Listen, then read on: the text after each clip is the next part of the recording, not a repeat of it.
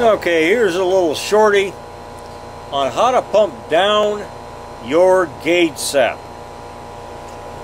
Oftentimes you'll find when you pull your liquid line line tap off, you will get soaked with liquid refrigerant and it hurts.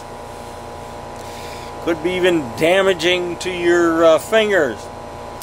Okay, there's a way that you can do this without getting a frost burn on your fingers. Now I'm showing you a set of hoses.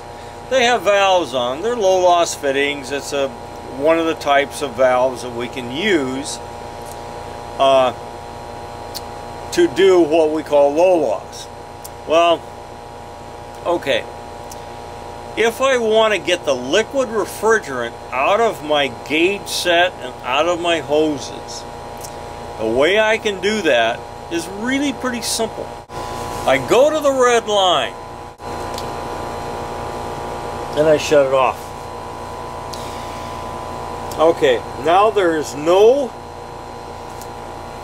continuity between here and here.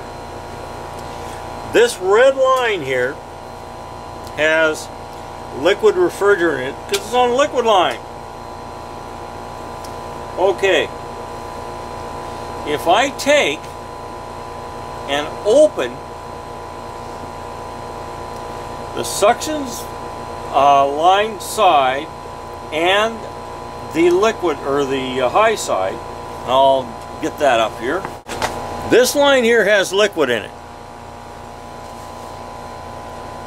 It's also at high pressure. You know, it's 300, showing 300 now. I've got the valve off, so it's probably going to be a little lower.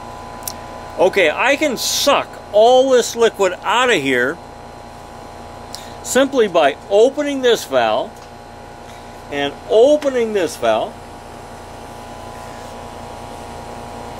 and that is going to bring the liquid into the suction side because the suction side is a lower pressure. Okay, when these things equalize out, and they're pretty well equalized now, I shut it off.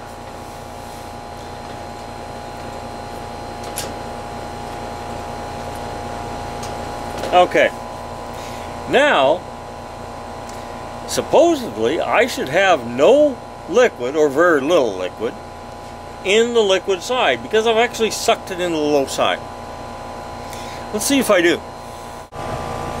So I'm going to take that line off I'm showing you right there, and let's see what happens.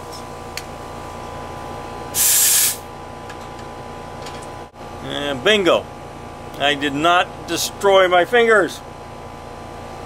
That's all there is to it.